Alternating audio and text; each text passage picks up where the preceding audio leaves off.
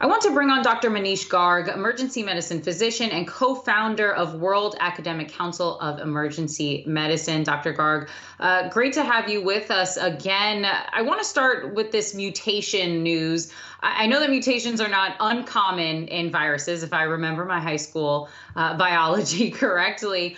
But I want to start with how really truly concerned folks should be about this mutation. I was reading some reports that it might possibly be more contagious. They don't know if it's more deadly. I'm hoping you can kind of give us a little bit of the background on that. Sure. Kristin, it's wonderful to see you again. Thank you so much for having me here. The views expressed are my own, and Kristin, sounds like you got an A in biology.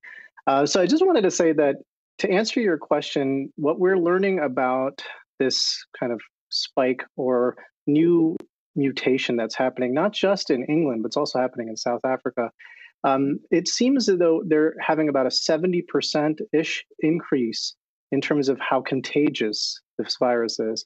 And what we did learn from our understanding of virology is that, generally speaking, viruses will tend to, as they kind of continue on, get a little less lethal. And we're starting to see that. So I can certainly tell you from my own experience. I work at 3 different hospitals in New York City. I'm starting to see, again, the numbers are rising. We're at around 6.2%-ish in the state and in the city specifically. And I'm seeing about a third to half of my patients have the virus. So we're starting to see the numbers go up in terms of what's contagious. But what we are also seeing is that it's less lethal, which is a good sign, and it's a positive sign for us, because whereas before every patient that was in the intensive care unit was on a ventilator pretty much almost 100%, we're now seeing it at a rate of about 60%. So where it's transitioning is from a very lethal virus to something that's a little bit more to be admitted to the regular floors of our medicine units. Then the challenge with that is still we can see a number of folks and hospital systems get overwhelmed by having those large numbers there. And so this certainly provides concern for us about what's happening in the UK. Thankfully, it's from my understanding in terms of talking with my friends and my experts that our vaccines should continue to treat this disease process. Do the mutations respond to the vaccine? So folks shouldn't necessarily be worried that the vaccines that we have out now from Pfizer and from Moderna won't be effective against this mutation, correct?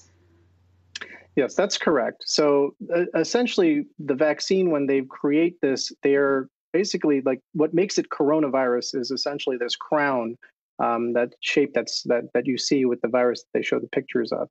And so even though that there's a mutation there, we've already had a number of different mutations happen with this virus.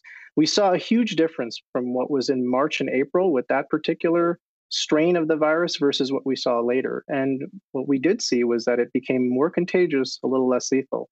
So I think what we're seeing is another, some more evidence of another strain of this that you'll have, again, higher levels of contagiousness.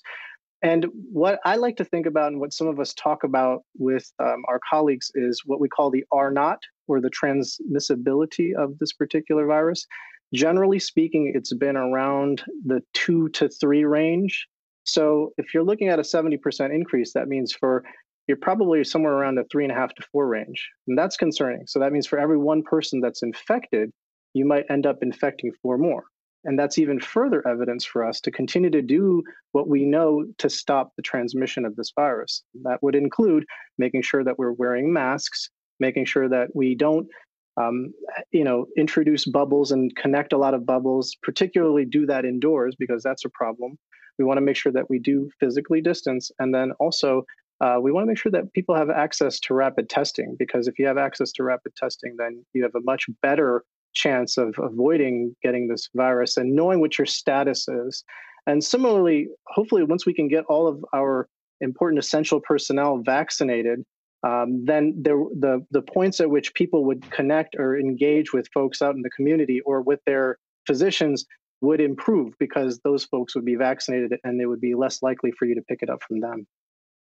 Dr. Garg, I only have about 30 seconds, but would you be able to tell us what you're anticipating for January now that we have this holiday? at the end of this week, and folks are going to want to see their friends, their family, their loved ones. What are you anticipating in January, at least when it comes to the case count or even the death toll? Well, we know that the cases go up. And so what's been happening very predictably is that when folks get together, especially when they start mixing bubbles, it's cold outside, people are going to be inside, there's more chances for infections to happen. And so what's happening right now in the holiday season, people are getting together, people are still flying and going from place to place.